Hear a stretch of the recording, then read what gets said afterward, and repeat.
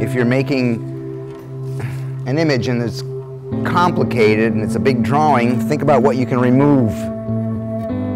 How do you get to the point real quick, real straightforward? Do not concern yourselves with what other people are going to think or if other people are going to get it.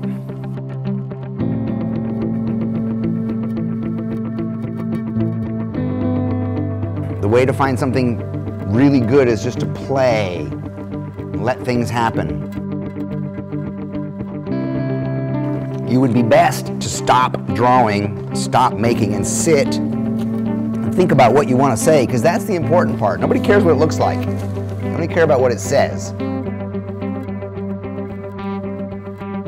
So maybe you go for a walk and think about what you want to say. What's my opinion? What do I think about this?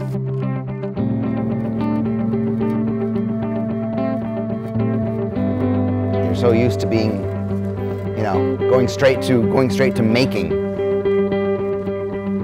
And making is a good primer, jumpstart to thinking. But having a map to where you want to go, having some thought, is a good shortcut. Because my first question, when we start looking at these things, my first question is going to be,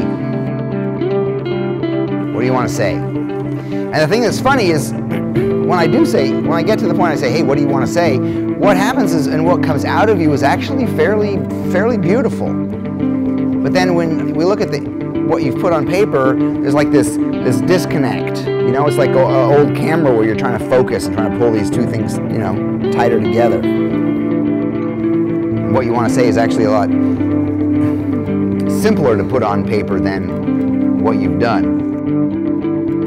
So make sure you have an opinion first. Make sure you have something to say. This is how you get to creative thinking. This is how you get to interesting places. There is a chance that some of you may not know love. So what would your answer be? Teach your tongue to say, I don't know. Think about it. Seriously, is that you guys? Not to be cheesy, but we think you're great. Much love. Oh my God. That's awesome. Thank you guys. I am honored and